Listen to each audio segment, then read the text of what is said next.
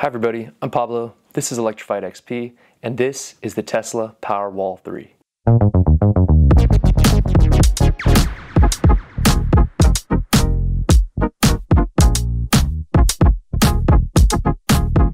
I've had the Tesla Powerwall 3 for almost a year now, and I've gathered some super useful data.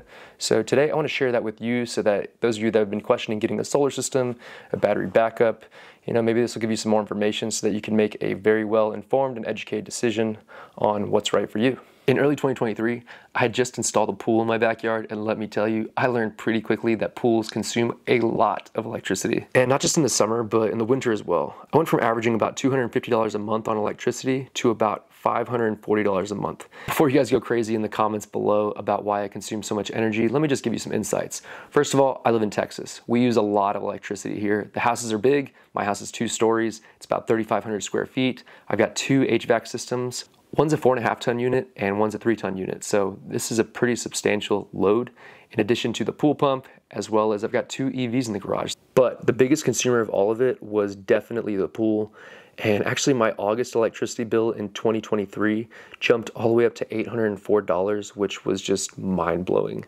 At this point I was working full-time for Good Faith Energy, so I knew I could definitely save if I went solar and I got a Powerwall. But little did I know this was gonna be an absolute game changer. I decided that I wanted to get as much energy offset as I could, so I opted to go with an 18 kilowatt solar system with 2 Powerwall 2s, trying to offset about 80% of the electrical consumption. I signed the agreement with Good Faith Energy, and away went the engineers designing my system. Well, kind of. So I kind of took the reins and designed the system somewhat myself, so apologies once again, Mo and Michael. You know me, come on. Good Faith Energy is a leader in the residential solar installation space and a longtime partner of Tesla. We were one of the top Tesla certified installers, meaning that we got early access to some of the products. A couple weeks after signing my deal with my employer to install my solar system, we got the call from the leaders at Tesla Energy to install the first pilot project for the Tesla Powerwall 3. As soon as Mo told me, I let him know that I wanted it and I wanted it bad.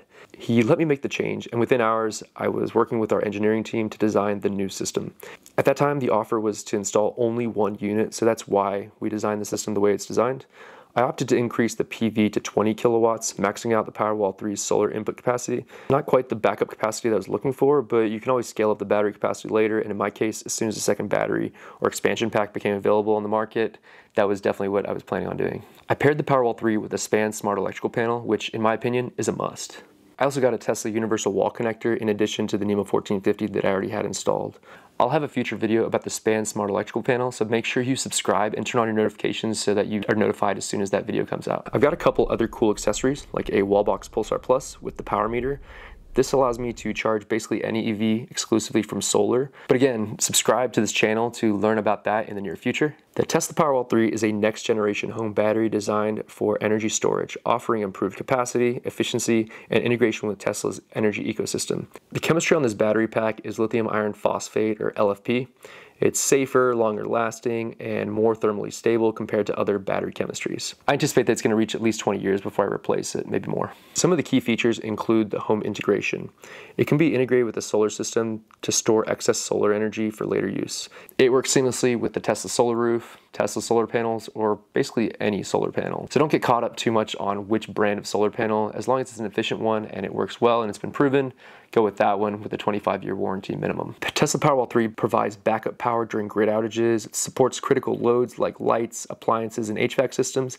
And it can be configured for whole home backup or selective circuit backup, which is why I opted for the SPAN smart electric panel, and that allows it to be a lot more automated so I can pre-configure which circuits that I want to stay on in the event of an outage. This thing's scalable, which means it can be stacked to increase the energy capacity, and it can support homes with higher energy needs like mine. It's got an app and remote monitoring. It's fully integrated with the Tesla mobile app, allowing remote monitoring and control of energy usage, charging, and discharge schedules. This thing supports Tesla virtual power plant participation, and it enables users to help stabilize the grid by discharging power when needed, which is available in certain regions for now, but hopefully it'll expand pretty soon. The Tesla Powerwall 3 offers a 10-year warranty, but like I said before, I expect this thing's gonna last between 15 and 20 years at least before it just degrades a little bit, so I'm sure you can hang on to this thing for quite a while. It's got improved design. It's slim, it's compact, and it's wall mountable, for easier installation and integration into home environments.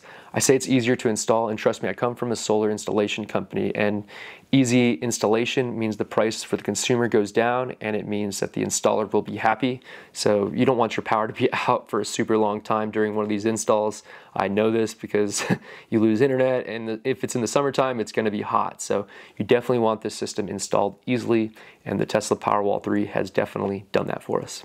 Some of the enhanced features in the Powerwall 3 compared to previous models are higher efficiency in terms of energy conversion. It's got improved heat management and battery cooling for better performance in a wide range of temperatures. It has enhanced safety features due to the use of lithium iron phosphate chemistry, which is super important in my opinion. And it's got better integration with the Tesla ecosystem as a whole. The Tesla Powerwall 3 is built for homeowners seeking a reliable and scalable energy storage solution, particularly in areas with frequent power outages or where solar energy is a primary source of electricity, like here in Texas. Now let's go over the data from the first 9 months. I actually got this system installed in February of 2024, so I'm getting pretty close to a year, so my apologies on being just short, but I wanted to share this video sooner rather than later so that you guys could get some more information and have your system installed before summertime when it actually counts. After this thing was installed, it took a little while for the Tesla Electric VPP to kick in. The integration and the commissioning took longer than I expected, but the solar panels were working like solar panels, so I was already starting to save right away. This normally happens faster, but when you have the first of any product or a beta test or a pilot project, you can always expect that there's going to be some slower parts that don't work as perfect as you expect they will on day one. Trust me, I am no newbie to a beta installation or a pilot project. My garage is full of products that were installed first, and I have a lot of fun doing that kind of stuff, but it also comes with some compromises. I was thrilled when I received my first full month's electric bill, March 16th, 2024 through April 15th. It was $85.17. That was a huge drop from the prior year for the exact same month where I paid $404.73. Just note that I did finance a portion of the solar system that was installed, so you can add roughly $100 per month to the electric bill to account for that. But still, we're talking about $220 worth of savings right out of the gate. Talk about an immediate ROI. The next few months are where I saw the biggest impact because in Texas, we get a lot of sun in the summertime, and a 20 kilowatt solar system is quite a monster. Remember when I mentioned my 2023 August electric bill was $804? Here's a breakdown of my 2023 versus 2024 electric bills. The craziest thing is a setup like mine paired with a Tesla electric VPP is basically a set and let it do its thing ecosystem. I do in fact try to game it as much as possible, like charging to 90% on the weekends or enabling solar charging any chance I get. But for the most part, I don't really have to do too much. In 2023, for the same 9 months, I averaged $540 a month. In 2024, with the 20 kilowatt solar system and the Tesla Powerwall 3, I averaged $240 a month, and that includes my loan payment. Wild. In the Tesla app, I recently got a breakdown of my year in review, kind of like what you see on YouTube or the Spotify app at the end of the year. So check it out, here it is. They call it Tesla Recharged, your electrifying year with the Powerwall. In 9 months, I generated 20.3 megawatt hours of energy with an average offset of 84%, and that surpassed my 80% goal. This meant that I was self-powered for 56% of my total energy consumed, and when you factor in the energy that I exported to the grid and the fuel for 2 electric cars that drove over 22,000 miles each this year, this energy was valued at $2,840. Last year, I spent close to $5,000 over the same 9 months on electricity. This year, I spent less than half of that at only $2,160. Most people in Texas spend more than that on gas for a single car that averages 15,000 miles per year. Think about that for a second. This is the electricity cost of a large house with a pool, plus the cost of fueling 2 premium cars that don't require maintenance or oil changes and drive way more than the average 40 miles per day that most Americans drive. Solar punk, I'll take it.